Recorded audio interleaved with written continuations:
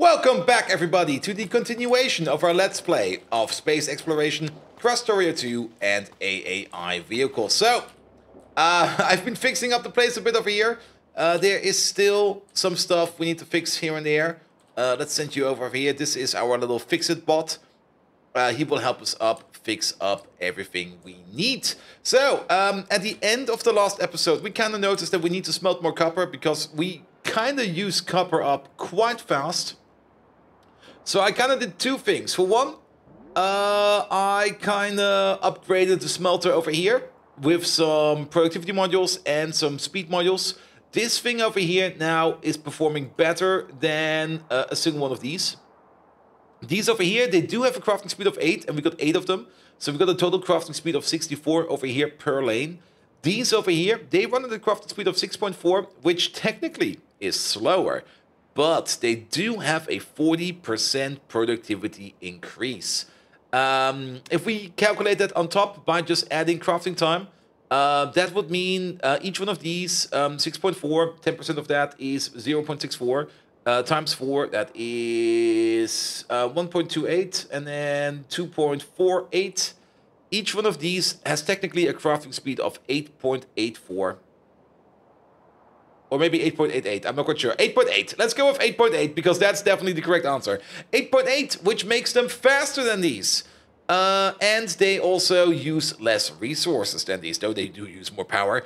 And that's definitely something we want to set up at some point in time. But all of these over here have productivity modules in them, and we got speed modules in the beacon. That's usually your best way to set up. Every now and then, I do throw in some efficiency modules. I kind of did that over here with the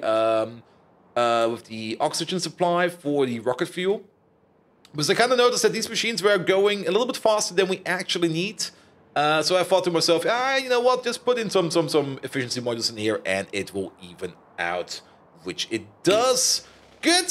So what are we going to be doing today? Well, today we are going to be doing some ore refining.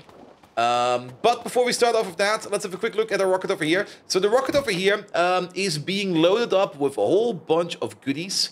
Currently, we are loading him up with everything we need for a nuclear reactor plus some other stuff. Once all of that is in, we might want to load them up with some more, but for now, let's just load them up with everything we need for the nuclear reactor. That's going to tie up a whole bunch of resources for now.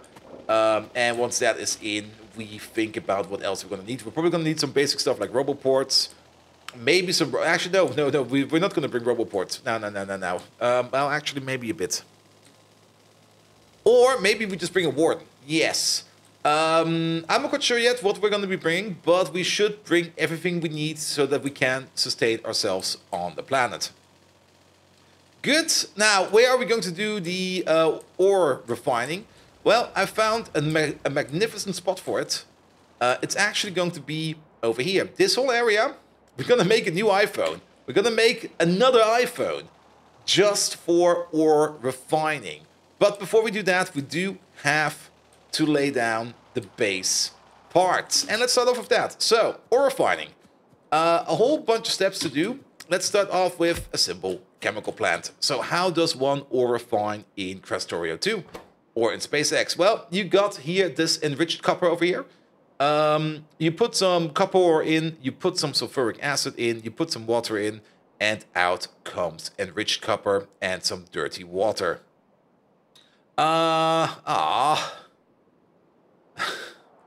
Okay, we have to pick up a productivity module from somewhere. God dang it.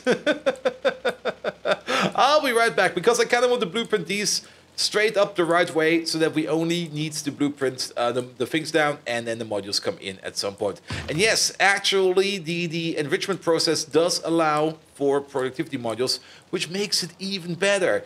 Best thing about productivity modules is compound interest. And if you don't know what compound interest is, oh boy, it's underestimated quite a lot of times. Even I, to this day, still underestimate compound interest every now and then. But compound interest is basically exponential growth. And if you know exponential growth, good. If you don't know exponential growth, think mold. Mold grows exponentially. And if you ever had something go off in your kitchen and you forgot about it and you see how fast it spreads, yes. Ooh. Oh, my college days. Oh no, oh no. The things I have seen. No, no, no, no, no, no, no, no. Good, good, good, good, good, good. Now, yeah, compound interest. So if you get, like, for example, a 20% bonus on something for free, and then you use that product where you get then another 20% bonus on top for free, it will not result into a 40% bonus on top for free. No, it will result into a 20% and then another 20 of that. It will be a 42% bonus on top. And you might think, wait, that isn't really too much of a difference. 40, 42, what gives? Yeah, in only 1 or 2 steps, you will not really notice that extra increase too much. But if you have like multiple steps, like 3, 4, 5, 6, 7, 8 steps, you will start to notice. Best calculative example is usually the 10% increase. Like you take 100, you add 10%, and you get 110. Then you add another 10%, and you come up to 121. And another 10%, then you're already at 121. That's another 12. Then you're already at 134, 33, 134, 133. That slight increase ramps up quite fast, trust me. And if you ever seen the episode of Futurama where Fry checks his bank account after 1,000 years of compound interest, yep, those numbers add up as well. Good. So, here we go. We're going to make one of these, and we are going to make this one the same way we did everything else. We are going to make this in form of a diagonal station. Let's put this one in there. Let's make a copy of you. There we go. And let's just place it somewhere over here. And then how about the classic, an input, an output, and an output. There we go. And this thing over here then probably needs to align a little bit over here. There we go. You get the station, and then let's see. 1, 2, we want to start over here, I guess. And then over there. Does this fit? That does fit. These buildings are, of course, smaller than the other machines we have. And that will also mean that we are not... Well, I still want to put only 1 on each cargo wagon so that each cargo wagon gets unloaded evenly. So we just have to see how we space these out. Let's maybe make this a full build real quick.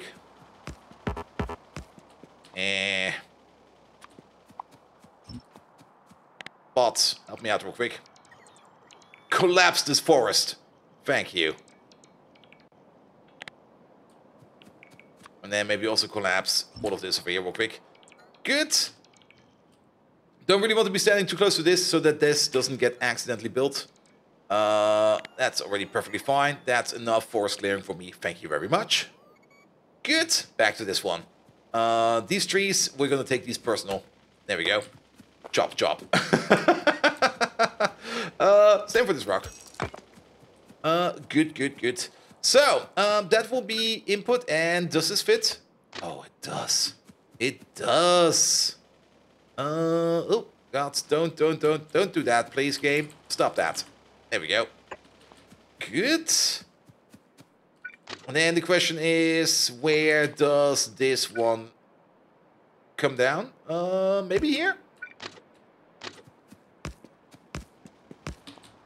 Let's have a look. No, that is horrible. Maybe if we move this thing down by 1. Ghosted, please. Then that's still horrible. Actually, no, I think that will be fine. Because I just noticed something. Look at this. We do need this input over here, so this one can go away. And, well, we are going to be putting out less than we put in, so we can also get rid of this one. If we take these out, then it definitely looks a little bit better. And then, how about this? Yeah, that could work. That could work. So, wait a minute. Wait a minute.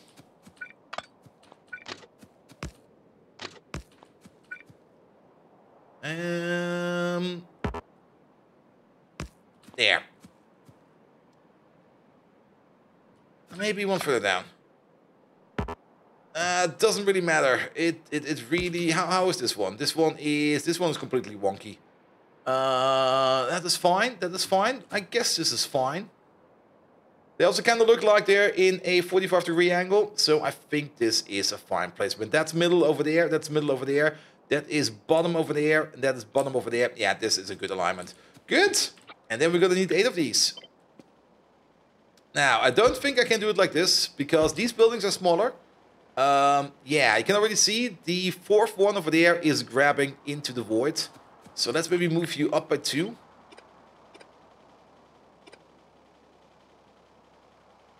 And then you over there.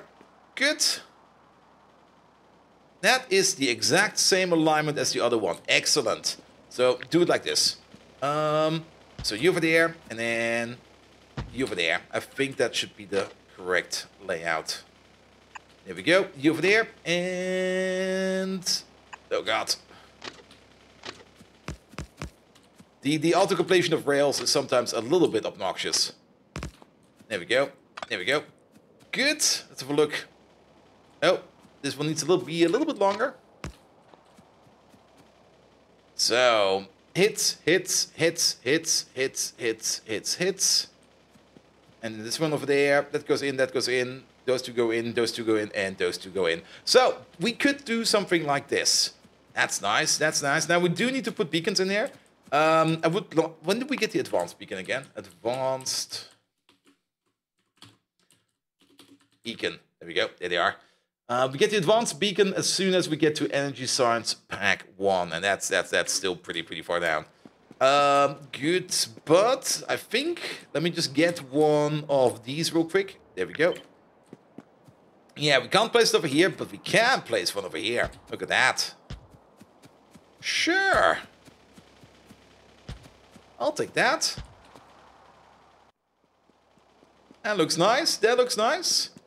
Do we have... Let's have another quick check, please. Yeah, we only have one physical output, and then only liquid in and liquid out, and then one physical input. Good. Now, I do know that we get dirty water out here, and we can turn dirty water into copper ore and feed it back into the system. I'm not going to do that. I'm just going to feed the ores that we get from the dirty water refining. I'm just going to feed that into a station, and then I'm just going to roll it like that. But this looks fine. This looks really fine. Now, still, some things we need to do over here. We do need to figure out some of these pipes. We need the water pipe going in. We need the sulfuric acid pipe going in. I'm just going to keep you real quick over here because I do need to check this all the time.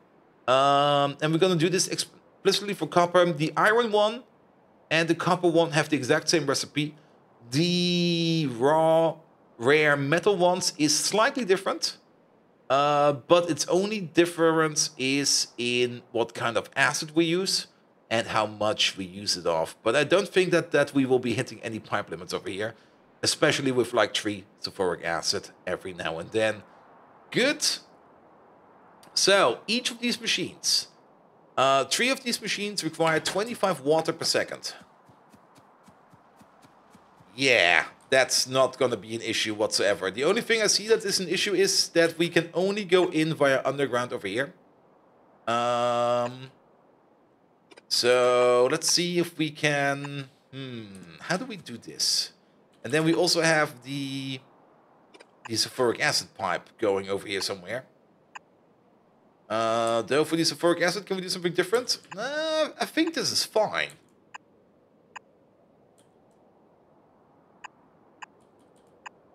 Maybe something like this?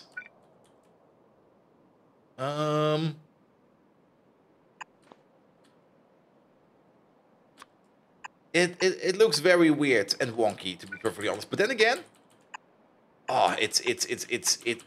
it does braid quite well. It looks super weird.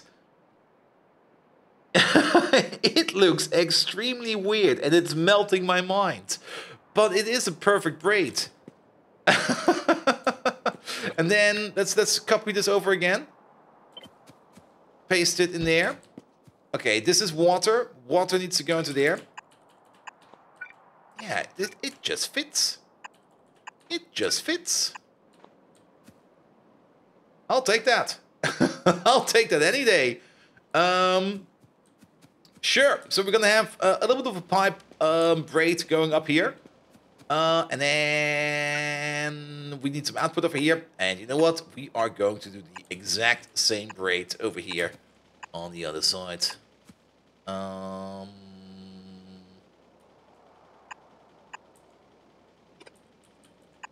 this one feels a bit different. Why does this one feel different?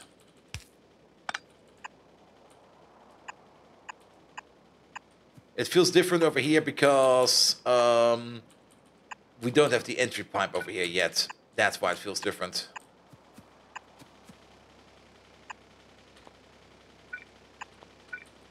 There we go. Good old squiggly pipe. Now, we will not hit any kind of pipe throughput limit. So this should be fine. This is lovely. I like this a lot. So can we... Okay, let's make a blueprint print real quick and then just get these curved rails out of here. There we go. So let's see if we can match it. Over there. Over there. And that's actually already the last one. That's all the pipes in. Oh, this is going to look so weird. I'm already in love with this. Good. So then we will have at some place somewhere next to this, we will have a place where we do the water recycling. And then the only thing we need to do is straighten this whole thing up. So the end of this thing is over here. And I can already see that we kind of want... Okay, where's the end of you? The end of you is pretty much over there. So if we want to straighten this up, we kind of want to straighten it up like this. Ooh, bad time for not to save. And then not do it like this. But like this. And then we have this and this. We know this. We have done this one before. There we go. Elongate this a bit. Elongate that a bit. And then... Oh, no, this is fine. This is fine. This is fine. Yeah, that's the same as we have had in the other place. We do need to put in a special swoop over here. Like, there will be like a track, maybe over here. There will be a track. This track will be your track. And then 1, 2 in between. Straight up. Straight up. And then... that one will be yours. And then it's just cut this a bit, cut this a bit. Elongate this a bit. Okay, let's add a little bit more. There we go. There we go. And that's going to be our bracket. One thing is still missing in here. Power.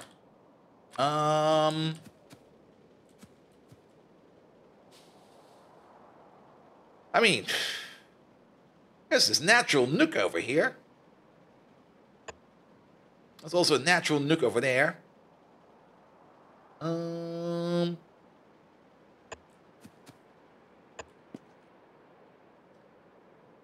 So let's maybe keep power on one side for now. And then we do need this. That one's a little bit shorter than the other ones. Wait. No, it's perfect. It is perfect. We get this nice checkerboard over here now. And we don't need one over there. Oh, lovely. Lovely, lovely, lovely. And then we need some lamps. Lamps is really not that much of an issue. We can place these lamps wherever we please. I mean... other side of these machines under the pipe over here. Whereas this one would then be probably over here somewhere. It would be pretty much over here. And we might need some more lamps on the other side as well.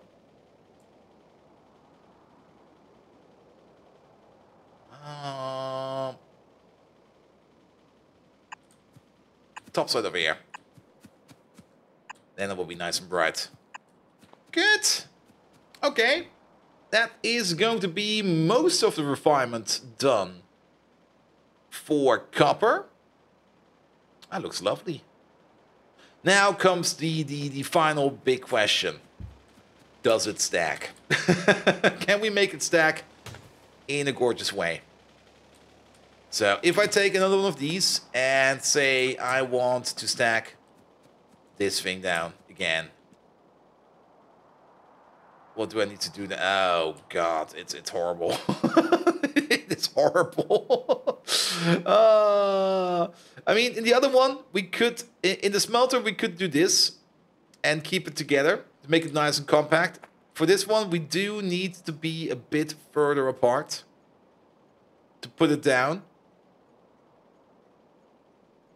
And then we have that whole gap in the middle over there, and we also need to think about how we can get power across. But this might be good, because we were kind of thinking of placing...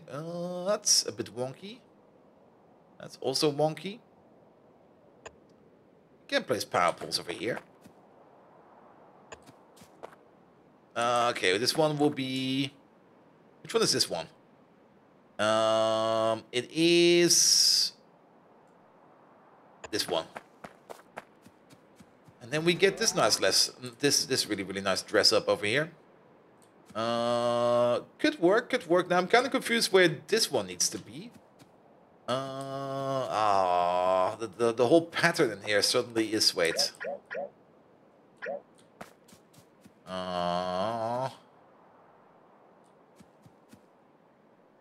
Technically, the best position would be over here.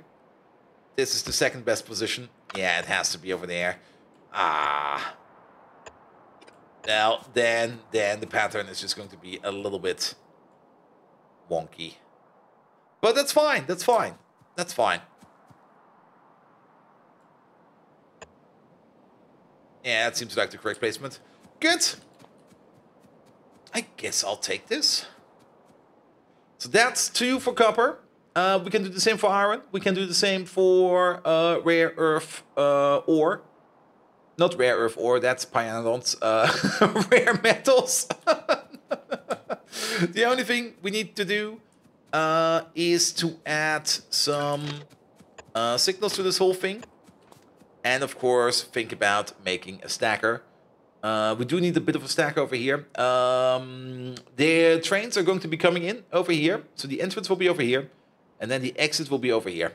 And I think I'll go with 1 row for now over here. All the way down. And then we're just going to do some of the ore processing. Good. Now, we do still need to think about a couple things. One is we do need a water supply. We do also need to decontaminate the water. We could do that here in the middle. Okay, please don't give me any green candy. Ah, it gave me green candy! Hot, hot, hot, hot, hot, hot. God damn it. Freaking uranium ore. I just wanted it out of the way so we could see a little bit more over here. Good. Yeah, the water decontamination, that is done in a filtration plant. And 3 of these... Well, let's have a look at the recipe. Filtration. Each plant over here consumes 50 dirty water every second. Let's place one down. I actually haven't looked at this one yet. Can we actually put... No, we can only put speed in there. Okay, that's fine. That's fine. That's actually good. So, ooh, these are also pretty big boys. Also didn't put anything on there. That's fine. Sure. So 3 of these produce 50. If you take a look at this one, each 3 of these produce 25 per second. And 1 of these consumes 50 per second. We got 8. So that's about 50, 60, 70-ish dirty water that we make per second. 2 decontamination facilities in the middle over here will be fine. So you know what? Why not? Why not? Let's see where we get up with that. So you are just going to decontaminate the copper water, and I kind of like this position, and I kind of like this position. Yeah, that works. That works. And then the other thing that we need to do is the water cycle. The water cycle is strictly closed. We don't even need a big-ass water pump. That's also the reason why I can build this over here in the middle of nowhere. Because we can just use a atmospheric condenser to get some condensed water out of here and use that to keep the machine rolling. Because every cycle will do this. We put 25 water in, we get 25 dirty water out. I'm not quite sure if we're going to get any extra dirty water because of the productivity modules. That's still kind of unclear. It would be nice if that would be a bit clearer. But for now, I'm going to assume I am going to get dirty water as part of the productivity bonus.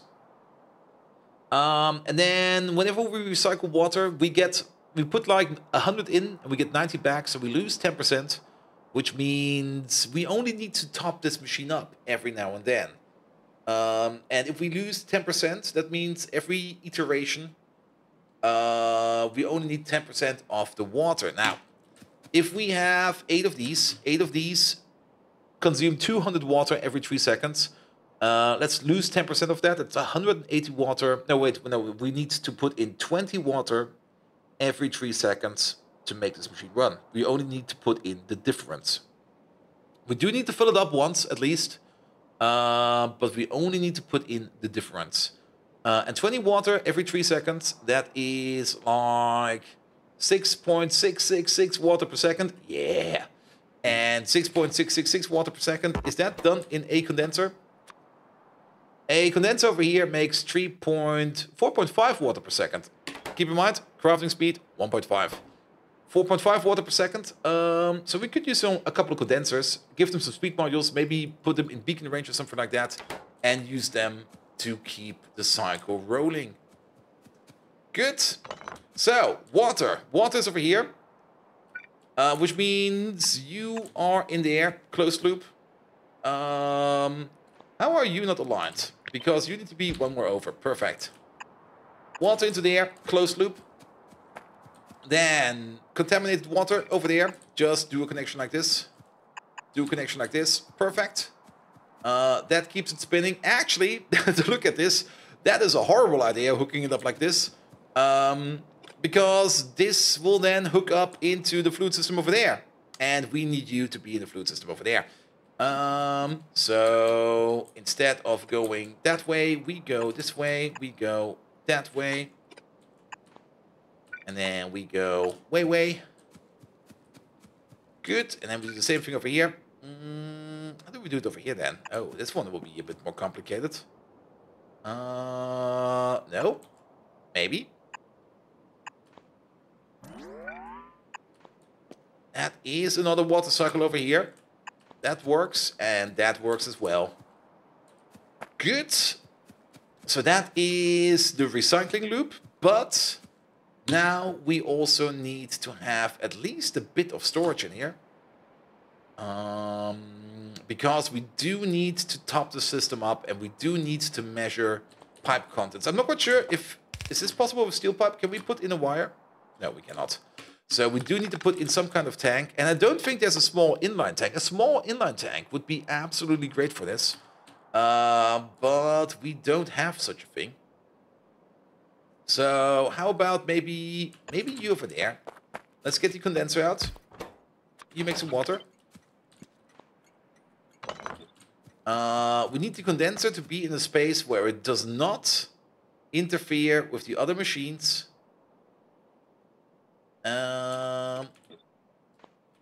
Okay.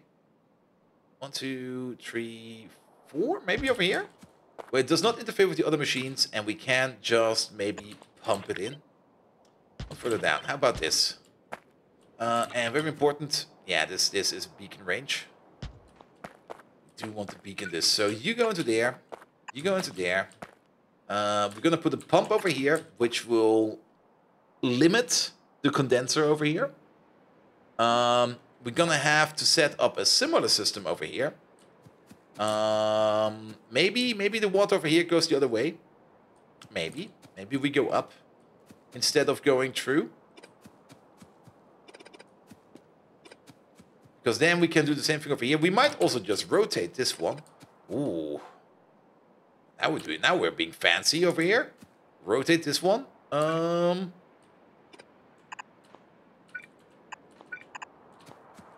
You go into the air. And then water pump. Oosh. Oosh. Okay, let's see. That will not work. That's a dead end. We can hook in water over here. Let's maybe just not hook this one in yet. I just want to see what kind of options we have available. Because this is an option. This is definitely an option. And then we can put in another water condenser, say, somewhere over here.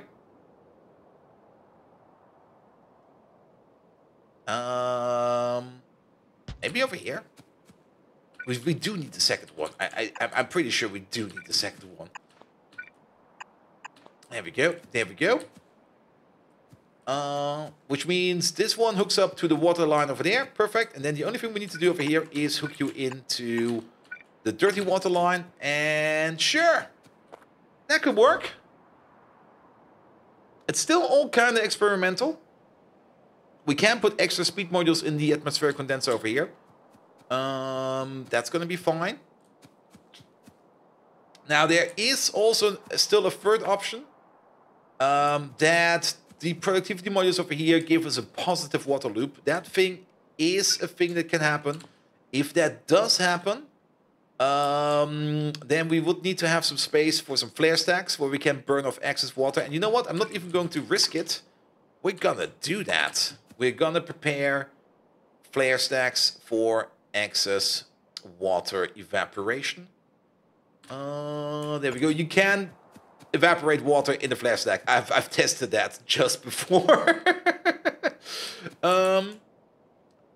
Now we do have this issue over here. It would be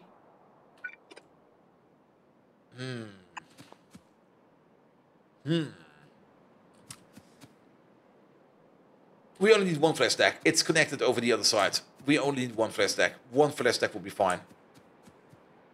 Sure. Because it's still the same water cycle system. Even though we have two tanks.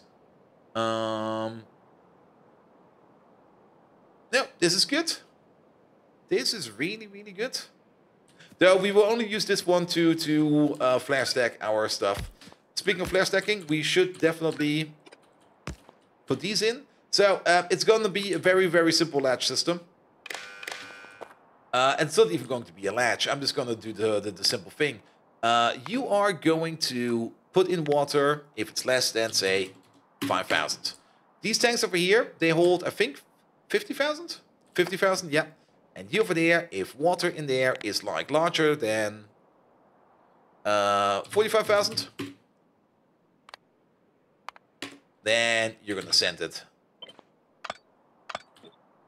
There we go. And that's the whole shebang over there. Oh, we do need to pick up you. There we go. And then we do the same thing over here. You over there. And then if water is less than 5,000, you're going to open up. And that's it. We don't need the flare stack over here. Good. How's power? Everything has power. Yes, everything has power. We still need to put some signals in. But I just looked at the clock and I think we're fine. One thing was missing. We do get from the water recycling over here, we do get stone and copper ore out. That's not that big of an issue. I'm not quite sure where it's going to be yet, but we have more than enough space around these two machines that I can just put in some kind of belt, either through here or there. It kind of depends on how the surrounding facility will look. I mean, it's probably going to be the same as over here. We just have like a little side facility over here, probably a couple side facilities over here. where we just built off the excess. Good, good, good. So I'm looking forward to this. Next time you're going to watch this, I will already put one of these in. We're going to start over there and we're going to put it down. I do need to prepare the area over here, and I do need to send over the truck a couple of times. We also probably need to put some more modules into these, but for now I'm just going to run without, but we do want to run modules in these. And then we're going to be making some enriched ores over here. It's also kind of interesting to see how this part down here plays out. Copying this thing down over there is also going to be a bit of a nightmare. I will figure that out on my own. Good. So, ore refinement in train to train. And train to train, the main reason why I do train to train over here is just to save on UPS. You need less inserters, you need less belt, you need less of everything. And we just use the train as a storage medium. I think that will be fine. Now, I'm not quite sure if that plan is going to take any fruition once we try to do a vanilla SPM base. But I kind of want to try this and give it like a little bit of a tested feel, just to see how this one goes. So, if you do like what you see, please do leave a like, a follow, a subscription.